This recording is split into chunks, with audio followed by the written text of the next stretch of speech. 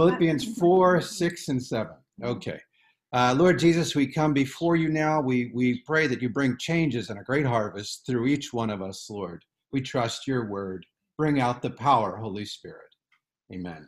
Amen. Philippians 4, 6, and 7. Do not be anxious about anything, but in everything, by prayer and supplication, with thanksgiving, let your requests be made known to God. And the peace of God, which surpasses all understanding, will guard your hearts and your minds in Christ Jesus. Thank God, Lord, we have this word. We thank you, God, that there's something we can do about the turbulence and the lack of peace that we suffer from in ourselves, in our homes, and in this nation and around the world. God, we trust you. We trust you. We pray you make this alive and actionable in us, this word. In Jesus' name we pray. Amen. Amen. So last week, of course, we were talking about justice and things of that nature, and all of the struggle that's going on in this country. And there are many issues. There's racial issues, prejudice issues, requirements for justice, law and order. But then we have so many other things that God is holding us accountable for, including the murder of babies, abortion, and fathers who are not fathering, and broken families, and crime. So there are many things, and God's going to hold all of us, every one of us, accountable for those things.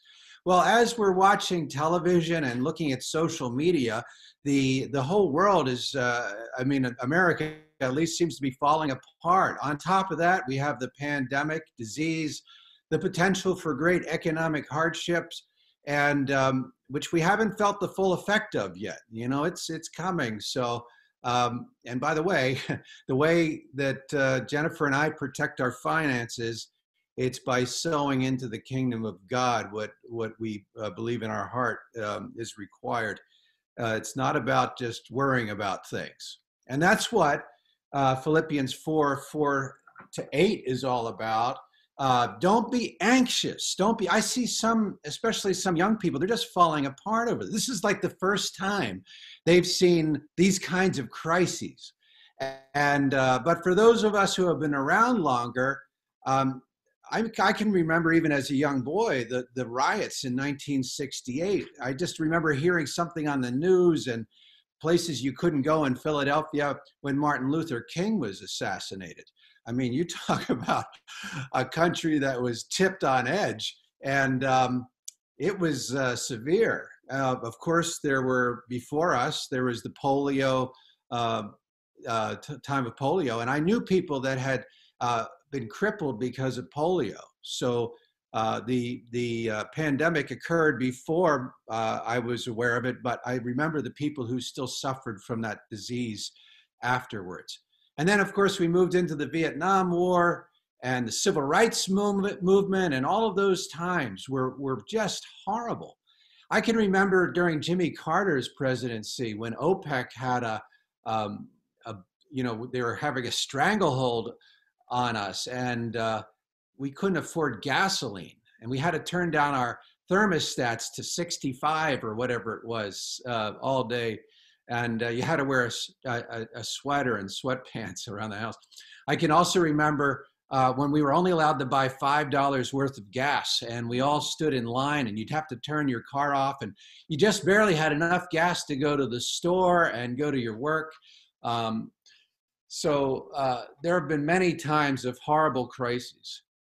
And even the 1960s with the drug addictions that came out of that, the hippie movement and the free sex movement. And then when abortion was legalized in 1973 and Roe versus Wade, and then, that first year, there were almost 1.6 million abortions. I mean, I'm looking back on this historically, but these things are significant crises. So there's always something. And as Jesus said, you will always have the poor, but you won't always have me. So seek him first. Now, it doesn't mean we should turn a blind eye to social injustice and things of this nature, but when that becomes your religion, your idol, and your passion above Jesus and his kingdom, you're missing the point, and it's like pushing a noodle uphill. I mean, you're never going to solve every single social injustice issue. You're never going to completely solve poverty. We've been at it for how long? It hasn't happened. I don't believe you're ever going to completely solve racial prejudice. Nothing has worked. Inequalities of income. You can do some things and it can help, but really, vastly, these things still exist. Disease still exists. Famine still exists. War still exists. And Jesus tells us these things are going to continue on and maybe getting worse until the end of time. So if that's all you're focused on, you're going to be constantly frustrated and disappointed.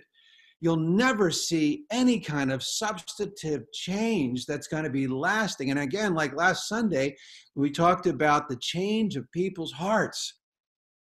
You know, what did Paul and Jesus do when they encountered a more unjust world than what we encounter? It was horrible. I mean, they're pagan worshipers. The emperor is vastly sexually immoral. He's got slaves. He's using people. He's murdering Christians.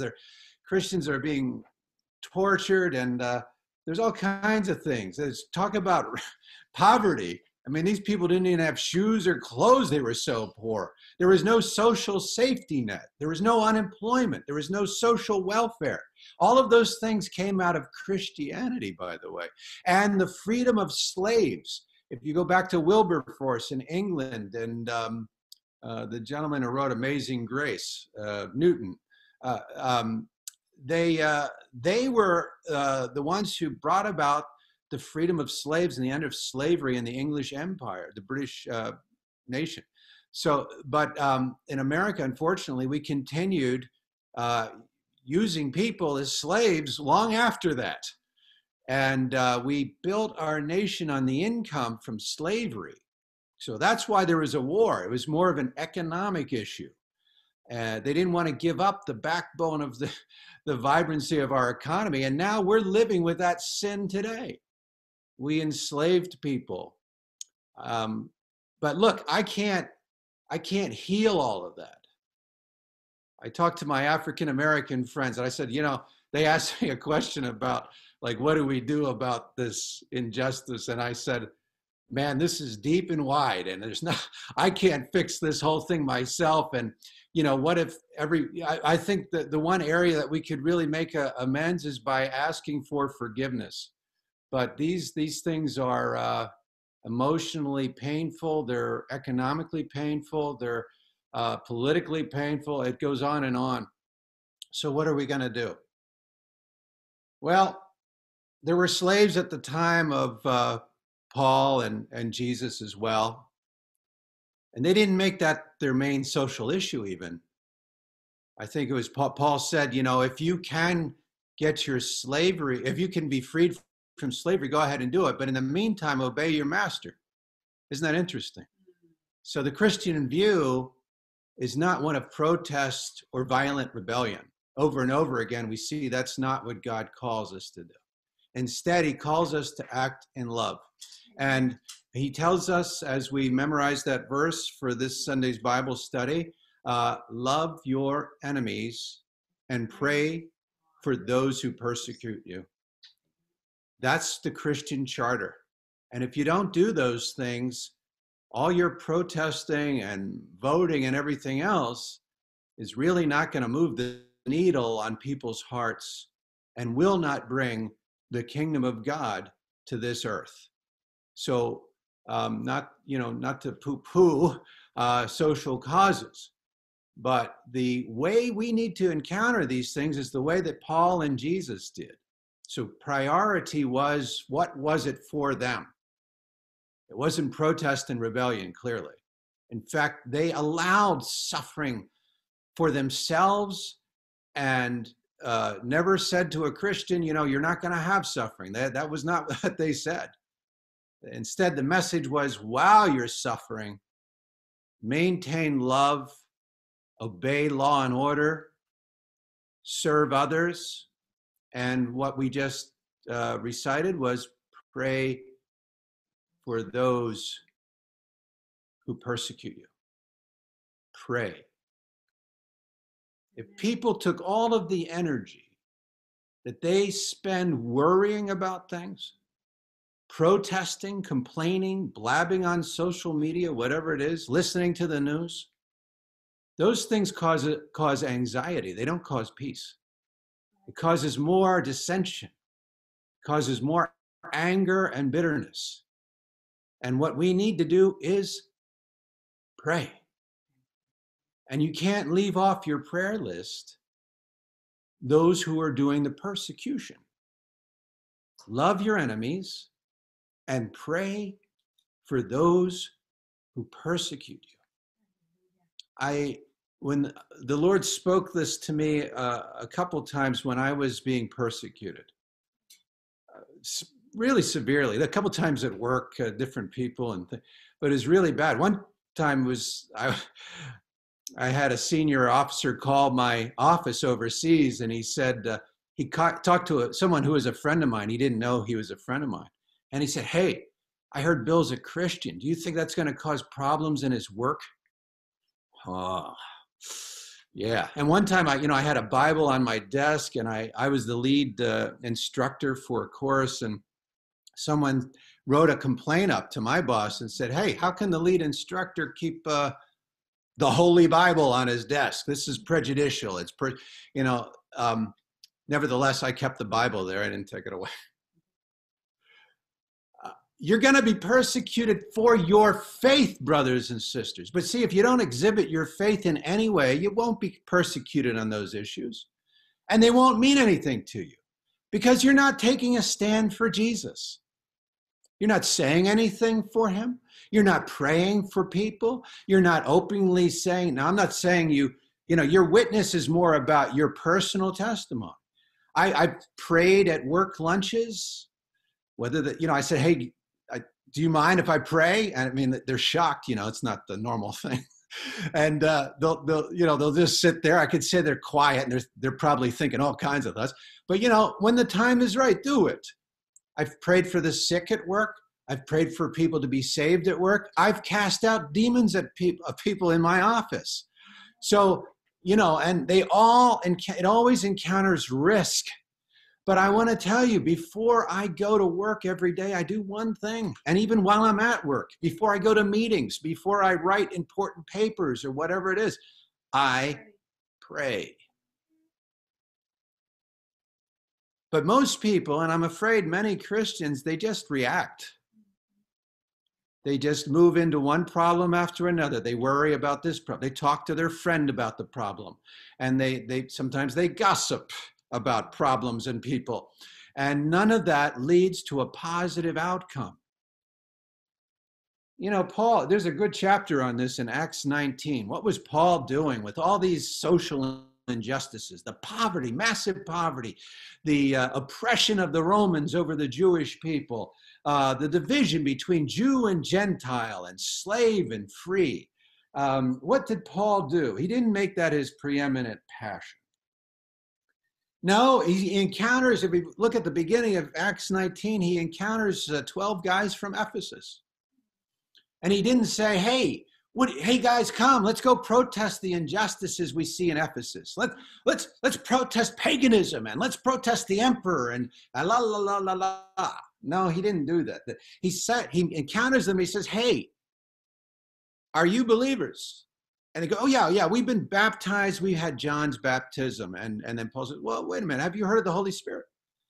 And they go, "No, we haven't even heard of the Holy Spirit." "No, but we're going around. We're talking about John's baptism and the need for repentance." And he says, "Well, wait a minute. How were you baptized? And how could you have been baptized properly if you didn't hear of the Holy Spirit?" So, yeah, in other words, when you're baptized, you need to hear the Holy Spirit. Baptized, Matthew 28:19, go into all the world, right? Making disciples and baptizing in the name of the Father, Son, and Holy Spirit. When you baptize, you have to hear about the Holy Spirit. That's what Paul's saying.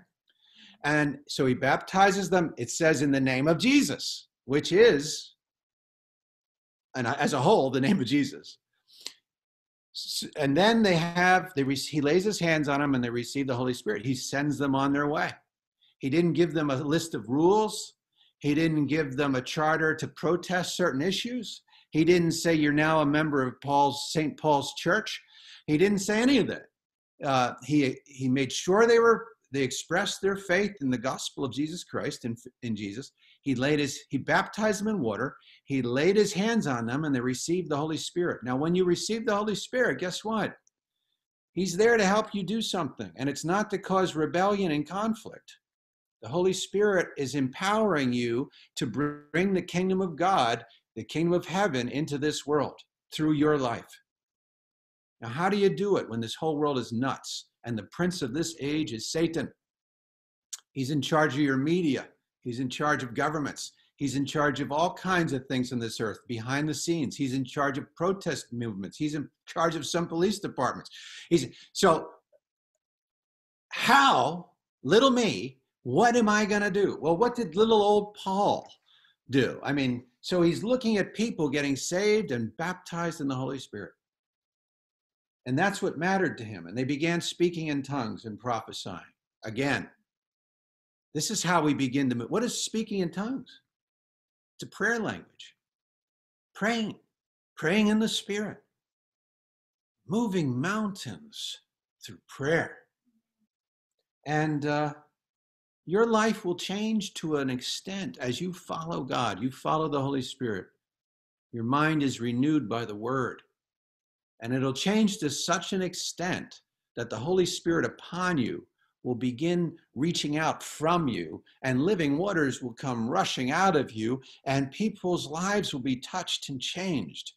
Now remember, Paul didn't just preach the gospel. And Paul didn't just teach the Word of God. He also moved in the power of the Holy Spirit, and he baptized people in the power of the Holy Spirit. And he was passionate about this. You can't change an invisible war, which is what we're fighting. It's not just the protests and the antagonism between races and police and all these other people. It's not that. It's a spiritual war that we are fighting, and we can only win through spiritual weapons. Pray. Pray. And Paul says in 4:6, do not be anxious about anything. Nothing. Don't be worried about President Trump doing what he's doing. Don't be worried about the police doing what they're doing. Don't worry about the protesters and this and that and the economy and all of these other things. Pray. Amen. But in everything, by prayer and supplication with thanksgiving, let your request be made known to God, the ultimate judge, the ultimate jury, the ultimate authority, the King of Kings, the Lord of Lords. He is the justice. He will execute pure justice. Pray. So pray. Don't just protest. Pray. If these people were out on the streets and they were praying, and they were tearing down strongholds, and they were loving their enemies, and they were praying for those who persecute, praying in the face of the policemen, praying at the White House, praying over jails, praying over abortion clinics, praying over all the injustices and the murderous things of this world that Satan has institutionalized, even by our laws. Pray. Go up to the protest line and pray and hold a Bible and don't throw a brick and don't try to spit on a police officer and certainly don't shoot them. Pray, pray. Officer, I'm going to pray for you. I'm going to pray for your protection. I'm going to pray for your peace in your heart. I'm going to pray for your family. Let's pray. Let's pray there's no more injustice. And Paul went around in the power of the Holy Spirit. And it says he entered the synagogue and for 3 months spoke boldly, reasoning and persuading them about the kingdom of God. Go in to a church, go into a Bible study, go into these so-called prayer, whatever has the name of Christ on it, they need to be preached to sometimes too. They need to know the kingdom of God. Your so-called Christian friends that are far off, they also need the kingdom of God. We need to bring the kingdom of God through the power of the Holy Spirit, through relationship. That's what Paul did. And he failed inside the so-called churches, the synagogues. So he went to a place called the Hall of Tyrannus. And there he preached for 2 years, and everybody heard the gospel. Paul's passion and his mission sent by Christ was to preach the gospel so that everyone can hear it. Not everybody receives it, but they all heard it. 2 years. This continued for 2 years so that all the residents of Asia heard the word of the Lord, both Jews and Greeks. You will change the world by preaching the gospel, by sharing Jesus. That's what you need to focus on. And pray for those who persecute you. Love your enemies. But in those circumstances, I don't think I finished that story. When I was being persecuted, God told me to pray for these people. And I remember multiple times, and I still do this when I feel that someone has harmed me, I feel God reminding me, pray for that person. Pray for their salvation. Pray for their, to come out of backsliding. Pray for, sometimes I pray for the resuscitation of the relationship. Other times, I don't know if that's going to happen, but I pray for them. I pray for ministries and that kind of failed me. I pray for them. It sure beats better than bitterness and complaining and attacking people all the time. And that's what you have to do. And there's a transformation in your heart when you begin praying for your enemies and loving them and praying for them. It forces you to encounter your natural flesh reaction, and it makes you humble. Like, wow, I don't want to pray for that person, but God says, you pray for them, and you become more like Jesus in those moments. It's really important. And then it says in verse 11, God was doing extraordinary miracles by the hands of Paul, so that even handkerchiefs or aprons that had touched his skin were carried away to the sick, and their diseases left them, and the evil spirits came out of them. Do you see why you can't get a police department to change, or a government to change, or protesters, or abortionists, or whatever? Because they have evil spirits in them, and they've got to come out. And that's preaching the gospel, healing the sick, demonstrating the power of the kingdom of God, demonstrating the authority of Jesus Christ, casting out demons so that people can get free and stay free, and that those demons are not influencing their politics and their social positions and their prejudice and everything else, and their viciousness and their unforgiveness. Demons. That's how things were beginning to change. You can never let go of the spiritual warfare that we're encountering. And Paul didn't. He did the whole thing. He did the whole 9 yards. Now, Billy Graham's preaching saved me, but he did not heal me. I know that when it wasn't until I got baptized in water, and I knew that later that God must have been taking demons out of me. I felt so fresh and clean. Well, you need some help along the way, and those demons are going to try to attack you again. And there's a process of deliverance that we all need to continually encounter. But it's not just saying yes to the gospel, it's also the deliverance factor and the power of God. Now, I should be dead right now because I used to have a genetic problem with my liver. But the Lord healed me, as Johns Hopkins proved and couldn't explain. But I would have most likely died from that genetic problem. So heal the diseases. See, Satan was cast out of my body. The sickness was cast out of my body. If it was genetic, it was something that was in me as a generational curse, something from my family line. Well, God took that away miraculously. Yeah. And that's, I can't preach the gospel if I'm dead. Heal diseases. Cast out demons. Demonstrate that there really is another kingdom. And don't just live in this kingdom. Don't just live in the United States of America. Your citizenship is in heaven. And that's a supernatural kingdom. And we have to demonstrate that it's real, not just some myth. Jesus just isn't a good idea. He's not my imaginary friend. He's real. He's alive. He's got power. He has a kingdom. He has authority. And I'm going to demonstrate that to the people that I encounter by my changed life, by my passion for him. And I have to do it through the power of prayer. See, you're losing because you're not praying. And maybe you're praying, but you're not praying seriously. And maybe you're praying about the wrong things. You have to question your walk with the Lord if you're not praying. You can't do this thing. You're fighting invisible spirits and you need prayer. Paul prayed all the time. Jesus got up early in the morning and went off all alone and prayed. And he also prayed together with the disciples during the Last Supper. They all prayed together. So it's not just being alone and in your closet. It's also praying corporately. It's both. You have to do both. And I'm praying silently at work. I'm praying silently when I encounter people that I want to share the gospel with. I'm praying before I lay hands on people for their healing or the casting out of spirits. I pray in the morning. I pray in my car. I especially pray in my car after what's happened to us. And we pray for our safety and the safety of those people around us. Satan will get in there. You got to constantly be in prayer. Extraordinary miracles by the hands of Paul. And it was all to prove that he belonged to another kingdom with another authority. And he didn't pray to just cast out social injustices. He was casting out demons and he was healing the sick, and stunning miracles were happening. And these are not described, by the way, extraordinary miracles.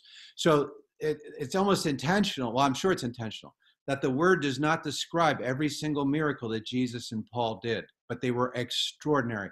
And the reason I believe for that is that we don't define those miracles. We don't define whether we're going to see oil dripping from the wall or gold dust or people growing out limbs or the form of deliverance that's occurring to people. No, that's up to God. All we do is bring the power and the authority of that kingdom into a sick and divided world. Evil spirits came out of them.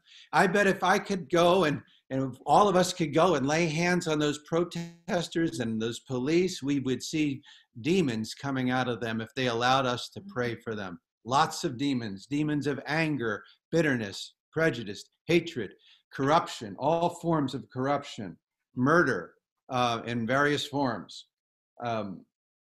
But we don't have that opportunity. But when we encounter individuals or in a group that God ordains that opportunity, we can cast them out. I've cast demons out of people on the sidewalk.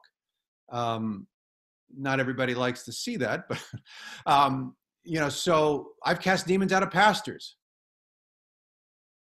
They're all over the place, baby. And we're in a different kind of war.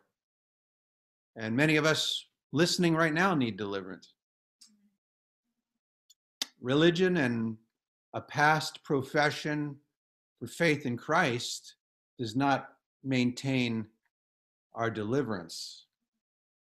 And it says that in 19, if we go down further, verse 18, 19:18, also many of those who were now believers came confessing and divulging their practices.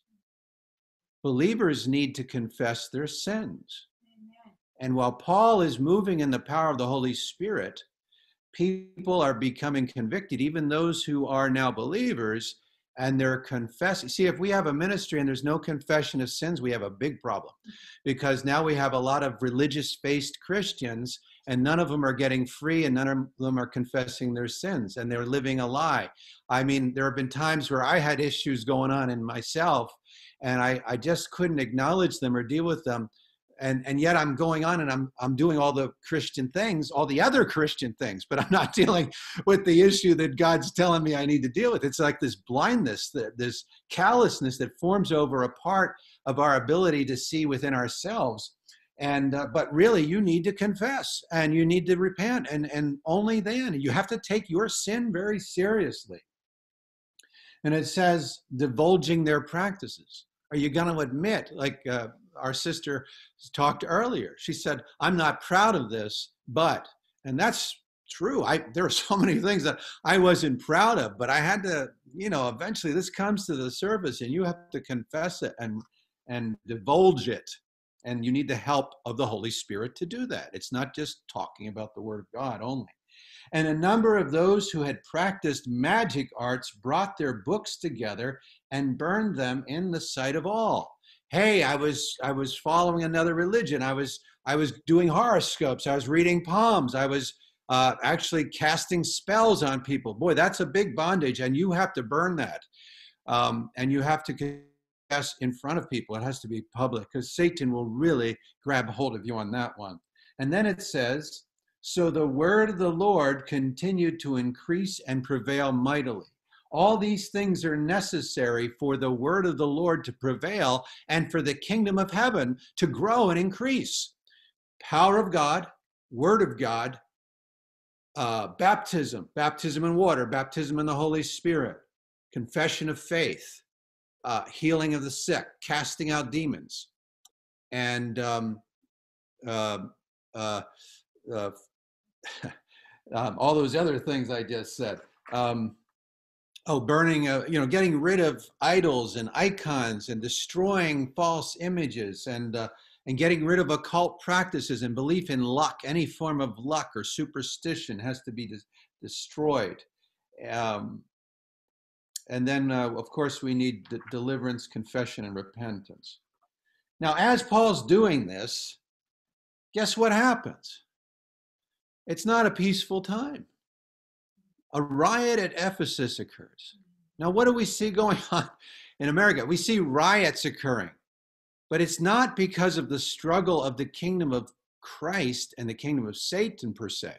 The battle is not between Christians stirring up these other things. It's not Christians going out casting out demons and preaching the gospel, and then we have a riot. No, we've got Christians or so-called Christians or pseudo-Christians and non-Christians together protesting and violating in a lawlessness in some cases. Their focus is causing riots, but it's not based on the kingdom of God. It's based on social and political issues. It's the wrong kind of riot. But when Paul did what he did, the way God told him to do it, it says in Acts 19:23, about that time, there arose no little disturbance concerning the way. The way is Christianity. For a man named Demetrius, a silversmith, who made silver shrines of Artemis, brought no little business to the craftsmen. These he gathered together with the workmen in similar trades and said, men, you know that from this business we have our wealth. And you see and hear that not only in Ephesus, but in almost all of Asia, this Paul has persuaded and turned away a great many people, saying that gods made with hands are not gods. Wealth from pagan things. There are churches and ministries getting wealthy as well. They're making idols. Artemis was making statues. Do I need to tell you religions that bow down and worship and sell statues and crucifixes? There's a wealth in that too. A great obscenity in the amount of money being made by certain ministries and world churches. And then there's also those profiting from these so-called movements. The news, the media makes money by stirring up dissension and anger between groups. So you watch their TV shows, and then they have advertising revenue that comes in. They propagate lies. They focus on hatred and division, and instead of healing and truth, because they're making money from it. And I wouldn't doubt that people in political parties are also profiting on campaign donations by exploiting these divisions. You can use your own imagination for how that's working out. And that's a great harm to this nation. They make money. And you know, as Christians, we don't believe in idols. We don't believe in getting wealth from what we're preaching. Freely you have received, freely give. And we're not supposed to make money on our Christian music or on our ministry or selling books and tapes. We're not supposed to. This is supposed to be as free as we can make it, which is what I'm trying to do. Free. Somebody asked me one time, they said, why do you post your Bible studies online? Like, you know, for anybody to use. They didn't understand why we did that. To help people. It didn't cost us anything but time and the leading of the Holy Ghost to produce them. Should I charge them? I keep it a secret? Am I supposed to keep the Word of God a secret? And then I've seen other pastors get upset that if you borrow something from their preaching that, hey, that was mine. Well, no, it wasn't. If God gave it to you and the Holy Spirit gave it to you and it's from the Word of God, well, then that should be shared. It's not yours. If it's yours, I don't want it. Poof. I want God's stuff. And that should be free because God doesn't charge me for his word. God doesn't charge me for his Holy Spirit.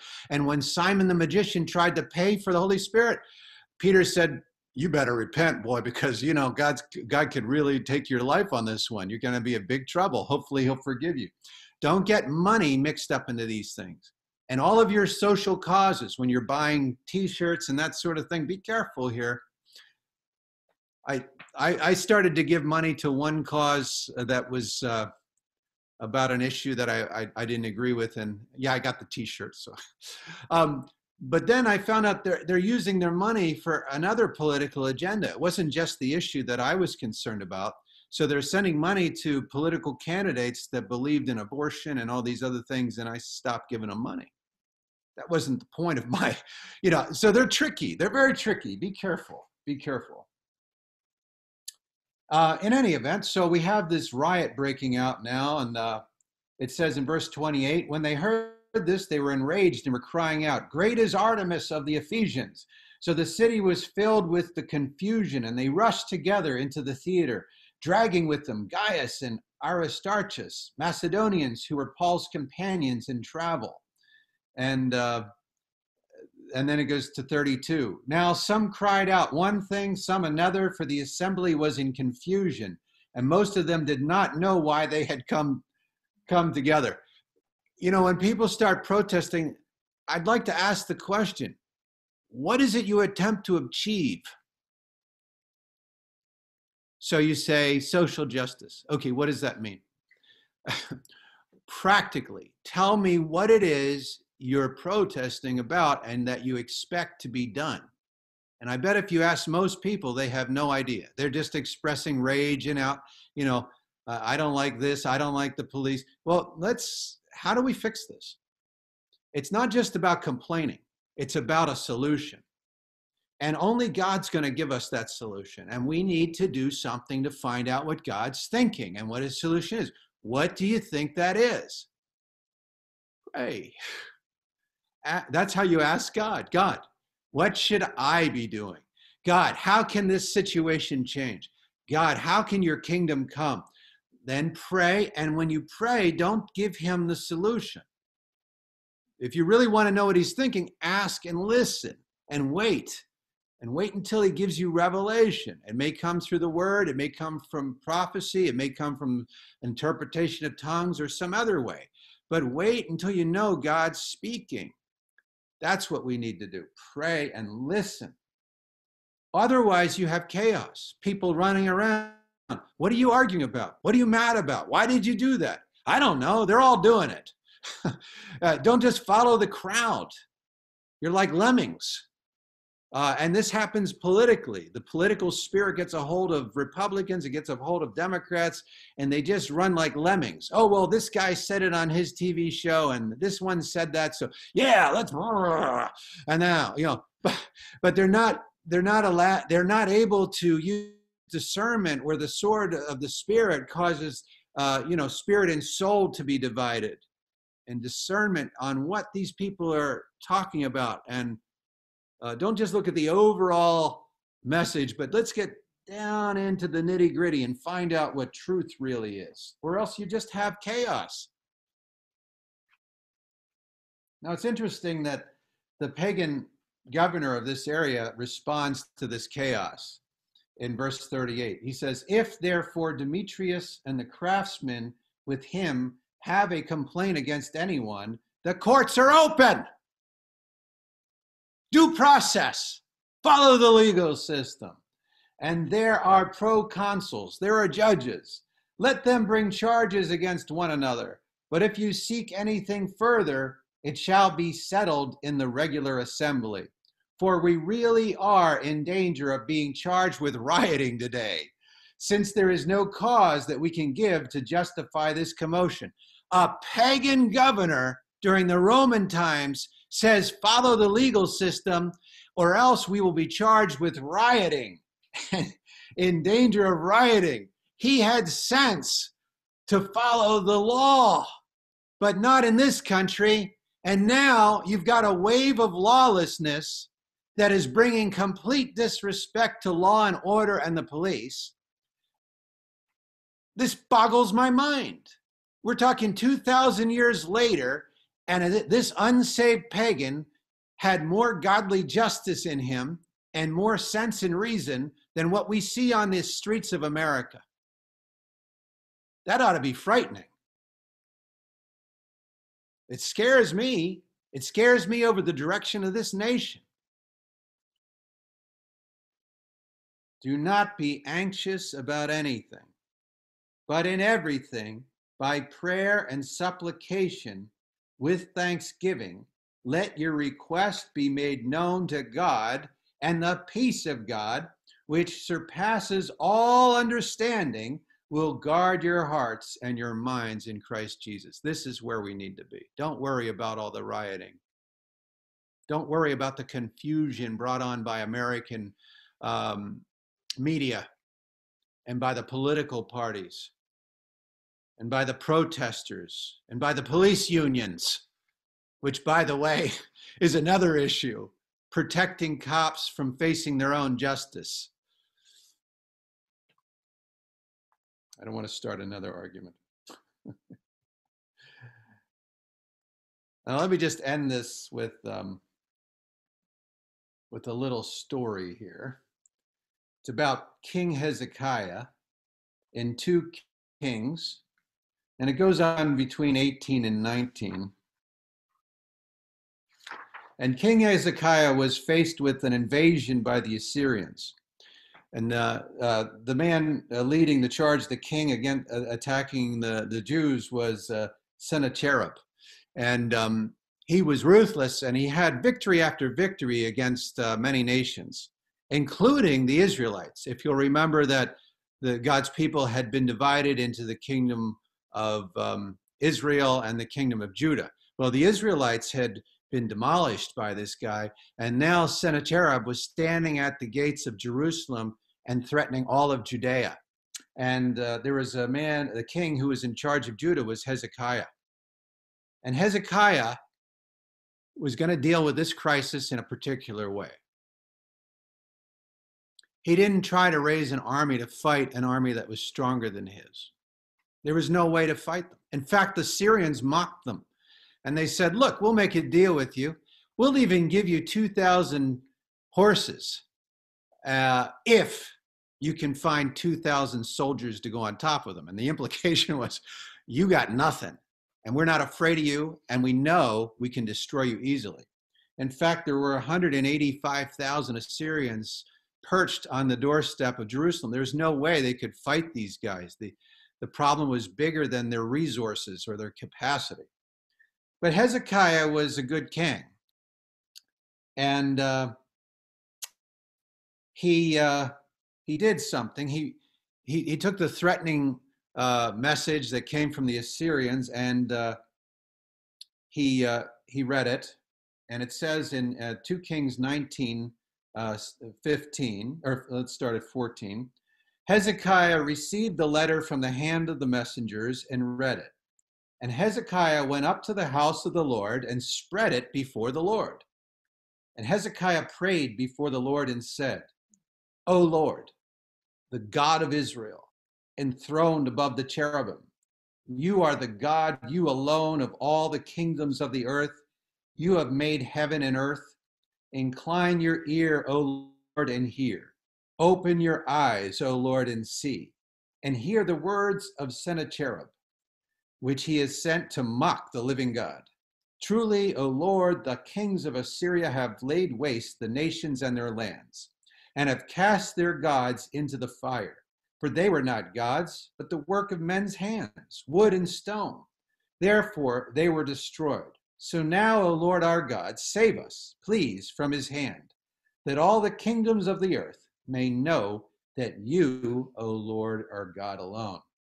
Now, after he prayed this, the Assyrians turned on one another. God caused them to attack one another, all 185,000. So there was chaos among themselves. And his soldiers never had to fight. And Sennacherib and his forces retreated and left. And there's actually extra biblical record that demonstrates this, which I'm not going to get into, but it showed that he did not conquer Jerusalem, even though he wanted to. So we know this was and there is also a extra biblical record of Hezekiah being the king at this time. There's a lot of evidence supporting all of this happened just as it says. Now, I just wanted to draw your attention to a few things about this victory that was brought through Hezekiah's prayers. And number one, Hezekiah acknowledged God as king of all the earth and creator of all. So what's this teaching us? How do you approach God? Did you notice one thing about his prayer? It was very simple, right? That was it. He just said, God, you are king, creator of all. He ends it in verse 19. So now, O Lord, our God, save us, please, from his hand, that all the kingdoms of the earth may know that you, O Lord, are God alone. That really is the crux of his prayer. And he says it within 4 or 5 sentences, very quickly. Now, he's just prayed for the salvation of Jerusalem and all the Jewish people. Now, how would you pray? Would you pray 4 or 5 clear sentences? Or would you ramble on with a bunch of words and trying to be as flowery as possible? Well, whenever Jesus prayed, it was always short and sweet, and it always, boom, right there. And that's the way Paul prayed, boom. And that's the way Hezekiah prayed. Don't fluff around. You don't need it. Are you trying to impress God with how you pray? With the flowery language? Or whether you're standing or sitting or, it is good. There's example of prayer in all positions, supplication all the way down to the ground, head down to the ground. There are people on their knees praying. There's people sitting praying. There are people raising their hands. There are people standing. There are people dancing. There's singing prayers. There are all kinds of prayers. But what you do not rely on is your sophistication and the specific, you got to get all the right words and it's got to sound good. Man, you can be bumbling and stumbling. But if your heart is fixed on God, if you pray in faith and your words are saying what they need to say, look, Jesus says God already knows what you're going to pray before you say it. Why do you want to confuse him with a long prayer? He doesn't need your help. You're praying to bring his power down because you're in union with God and you demonstrate that you understand his will and his word when you pray, and then you unite together and the power of God comes and does what it needs to do. It's not you and your sweet talk. You're not going to sweet talk God. He knows the heart and he knows what he wants to do. He wants you to just say it simply in faith, according to his will. And now you're going to start to see a change happening. But Hezekiah did have a little format. He acknowledged that God is king of all the earth and creator of all. He then, step 2, he asked God to listen and see. Step 3, He prayed that God himself would not be mocked by the enemy. This was not a prayer merely of self-preservation. He wasn't just saying, God, please help me as king. I don't want to die. I don't want him to cut my head off and poke my eyes out or whatever. I don't want my head on a stake in front of the gate. That's the way they would treat defeated kings, right? And I'm not just praying for the people. I'm not just praying, God, the people are going to suffer economically. The women are going to be raped. The children are going to be tortured, whatever. He's not saying that. He said, God, this is about you. We are your people. And if the enemy is allowed to destroy us, how's that going to make you look? He's more concerned with God in his prayer. Even though this is a great threat, this is a terrible time for the Jewish people. They could be starved to death. That's what one of the threats was, that they'd be eating their own dung and urine. So hardship could come on the Jewish people. He didn't talk about those things. He didn't say, God, please prevent us from being starved and embarrassed by these people and tortured by it. No, he said, God, if this happens, your name will be sullied. See, he's shifting. The prayer is about God. Now, people benefit when we pray the will of God and we pray for God and we pray that the outcomes of God are occurring and that God will not be mocked. We benefit. He's going to protect us. But that's not the nature at the root of the prayer. It's not a selfish prayer. It's a God-based prayer, not a human-based prayer. And then in step 4, it says, he acknowledged that all other religions and spiritual sources are worthless. He said all those other fake gods were burned in the fire. Only faith in Jesus, in God our Father, is the power. It's not your politician. It's not your political party. And don't be mixing things. You're partly Buddhist. You're partly a good luck person. You got your rabbit foot in the pocket. You got your Mary, your rosaries and your statue of Mary in the backyard. Or some people even, there's another aspect of this, but if you go into 2 Kings 18, and you go down to verse 4, he says, and he broke in pieces the bronze serpent that Moses had made, for until those days the people of Israel had made offerings to it. It was called Nehushtan. So this is Hezekiah. He had cleaned up all of these weird practices. So the snake in the desert that Moses said is, if you look on that thing, you'll be healed. You know, those serpents that are biting you will not affect you. Well, they ended up worshiping the religious object that God had used to actually heal people. And it became an idol to them. And Hezekiah destroyed that thing. He destroyed that thing that God told Moses to make because people had corrupted it. It became a good luck charm. And this is what's happening in the Catholic Church when they have statues of Mary and little rosaries and the crucifix and all these other, any kind of religious icons. They are not godly, even if they're images of God or representations from the Word of God. They are not godly. And you can't put your faith in a religious icon or even just the whole owning a Bible. That's not owning. I remember talking to one guy who was having multiple affairs, and he's a former NFL football player, and he impregnated this young girl in the country I was in. And I said, dude, do you own a Bible? He goes, oh yeah, I've got many. I got this Bible, that Bible. I said, do you ever read one of them? Yeah. No, but I've got them all on my shelf. They look really nice up there. Okay, so anyway, don't let your religious icons or the size of your church or the gowns or the beautiful flowery language that comes out of the pastor's mouth or your Christian TV shows, don't let those things replace a real walk with the Lord. They're not going to bring about the change. Okay, so now Hezekiah is not straddling between two things. It's only God. It is only God. And when he prays, that's how he's praying. He's praying, trusting in him, and he has no other idols. He has no other religious or even Christian idols in his way. And then he says it simply. He asks for God to save the land for his glory, not for Hezekiah's benefit or the sole benefit of the people of the kingdom of Judah. That's how you need to pray. God's will, God's perspective, for God's kingdom to come, not just your selfishness, not only selfishness. You will benefit by seeking first the kingdom of heaven, and then all good things will come to you. Pray that way. See, you're not even praying. You don't get this process yet. And the Lord's telling me over the next couple, at least the next week, we're going to keep talking about prayer. And I hope some of you feel like, oh gosh, I want to talk about something else. No, you have no power to change society. You have no power to heal people or to bring real freedom. Remember, the results of racial prejudice and the problems we have in division in this country today are the basis of slavery. I want to tell you something about slavery. We all are slaves. When we allow Satan to rule over us, when we're enslaved to sin, and Jesus comes to set us free from that slavery, not just the slavery of the white man or the American white man or the Confederate States or whatever. No, that's a different kind of slavery. It's wrong. But the slavery I'm talking about is a spiritual slavery to Satan in certain areas of your life.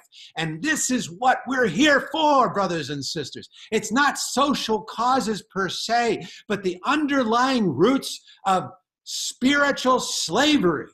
Let's set each other free in the power of prayer. Your prayer needs to be focused against sin, against the bondage of sin, against demonic forces. Hezekiah prayed and had results in a short prayer, but he also lived a godly life. And that's, brothers and sisters, you have to do it. You have to lay down your lives to Jesus. Hezekiah in that chapter 2 Kings 18, verse 3, and he did what was right in the eyes of the Lord according to all that David his father had done. He obeyed God. And number 2, he removed the high places and broke the pillars and cut down the Asherah. Get rid of all your false religion. Get rid of your comic books. Get rid of your political heroes. Get rid of all of this trash that you think there's some kind of spiritual power to. You call it entertainment. God's calling it an idol. Get rid of your political signs and your racist thinking and your all of those things and your TV shows and your news medias that are biased in every way. And then number 3, he broke that serpent that Moses had made. Number 4, he trusted in the Lord, the God of Israel, so that there was none like him among all the kings of Judah. Trust God. And it says, nor among those who were before him. Number 5, verse 6, for he held fast to the Lord. He didn't give up. He didn't let go. I see Christians so often, either because of their sin or their distraction with the world or their desire for a boyfriend or a girlfriend or whatever, or money or whatever. Now they're not holding fast to God. They're holding fast to the money, to the sex, to pornography, to their own ministry, their own religious superiority, whatever it is. But you must hold fast to the Lord. And when you've made these mistakes I just mentioned, don't let go of Jesus. Just ask him to lead you into repentance.